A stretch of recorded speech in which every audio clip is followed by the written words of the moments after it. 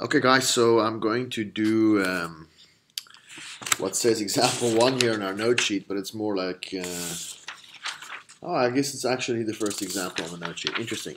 I'm going to do example one with you here from section 7.2. Not too new, but it's just using the normal approximation for the sample proportion p hat to do a probability calculation, and also using the information we learned earlier in the lesson, which is the mean and the standard deviation of the sampling distribution of the sample proportion. So I'll read this and then we can go through and do the work. It says a polling organization asks an SRS of 1,500 first-year college students how far away their home is. So the SRS here, 1,500, that would be my sample size. Okay, N is 1,500. Then suppose that 35% of all first-year students actually attend college within 50 miles of home. Well, actually, this means this is the truth. Suppose that this is the truth, which means P is 0.35. Suppose we know the truth, the population proportion. What is the probability that a random sample of 1,500 students will give a result within 2 percentage points of this true value? And then they tell you the population size. Okay, so within 2 percentage points of this true value, that would be basically saying this is the question. What's the probability that the sample proportion would be between 2 percentage points away would be 0.33 and 0.37. So that's 2 percentage points more than 0.35 or 2 percentage points less than 0.35. So that's basically the question. What is this? So, and again, if we have to assign a letter to this, we would say this is capital N, the population size. Okay? And so we can start this by doing our state plan do conclude. I don't think it's that crucial at this stage still that you do state plan do conclude, but I'll follow the structure that the textbook uses, and you can see how that goes. So basically state is we want to find the probability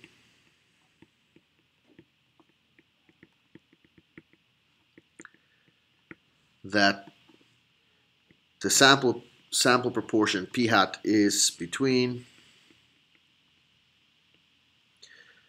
0.33 and 0.37. I'll squeeze that in there. Okay? And or what I wrote at the top there, that's the same thing. Okay, so plan.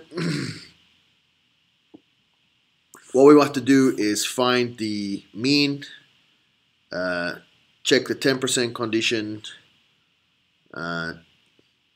check the large counts condition, and also find the standard deviation. Okay, then we can basically use normality if we meet the large counts condition. So let's do that. We'll say our SRS has n equals 1,500, which we wrote at the top, and p equals 0.35. So the mean of the sampling distribution of the sample proportion is equal to p, which is 0.35. All right. Then I need to check the 10% condition before I can actually calculate the standard deviation. And so we can say since 1,500 students, my sample size is less than 10% of 1.7 million students, the 10% condition is met.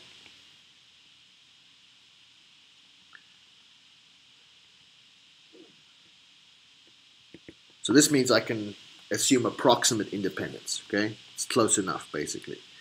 So now I can also calculate standard deviation. So if we calculate standard deviation, I get this.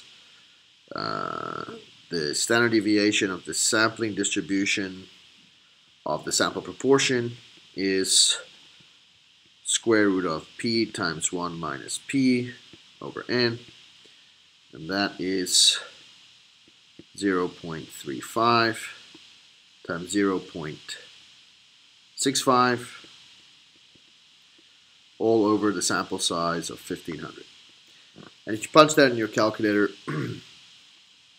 you get 0.0123. So I have the mean, I have the standard deviation, and the whole point of this exercise is to use the normal approximation for p hat. So to use that, I have to actually check that the large counts condition is met. So we're going to do that. The large counts condition is this, NP greater or equals to 10, it's a question, and N1 minus P greater or equals to 10, another question, is this true? And if we plug in the numbers, we have 0.35 times P, this is P, 0.35 times 1500 greater or equals to 10, and is 0.65 times 1500 greater or equals to 10. Okay. Sorry, I realized I switched this around. This is P and this is N. This is 1 minus P and this is N. Okay, just so if you're confused. And then finish that up and you get, if you do the math, 525 is greater or equals to 10, check.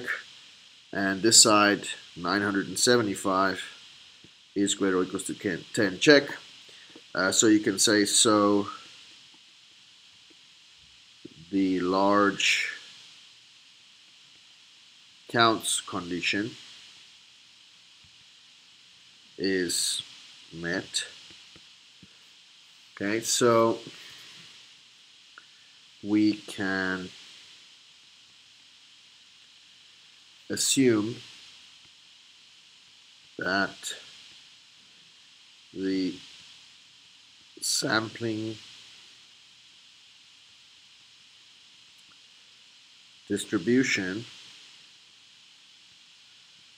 of p hat is approximately normal.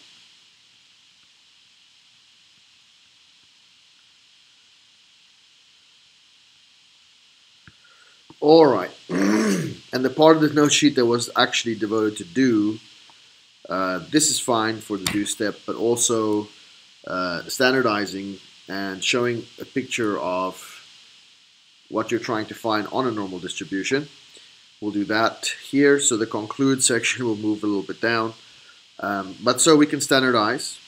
So we can say the original question was this: what is the probability that 0.33 is less than or equals to p hat, and that's less than or equals to 0.37.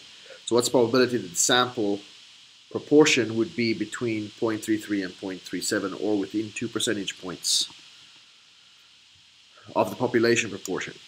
Okay, and if we do this, you can continue with this. That's equals to the probability, and now we can standardize because we have the mean and we have the standard deviation.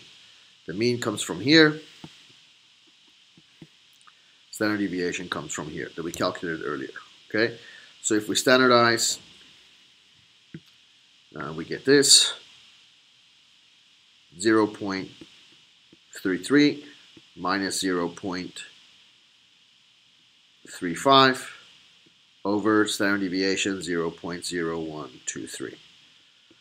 Okay, what's this probability that that's less than or equals to z, which is less than or equals to 0.37 minus 0.35 all over 0.0123. And that's the same question as what's the probability that z is between negative 1.63 and 1.63. Okay, and if you do this normal CDF in your calculator, you get, let's see exactly what you get. Let's go there and do that. So if you do this, you get second distribution, normal CDF, and lower bound for us is negative 1.63.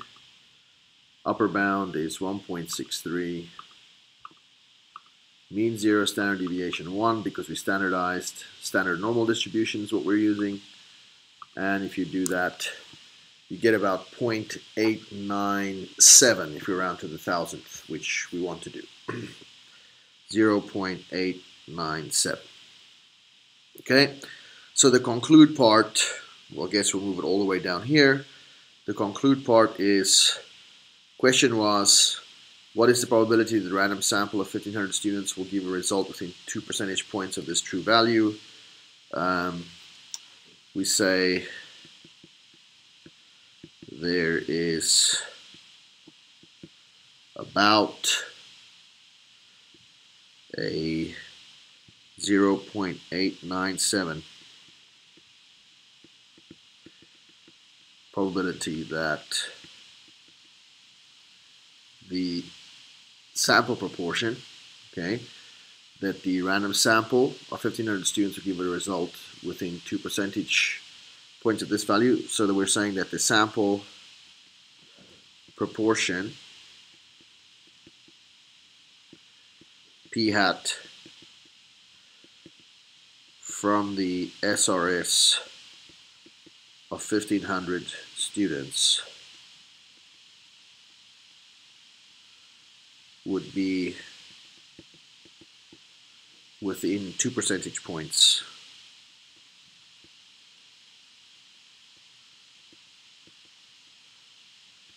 of the population proportion.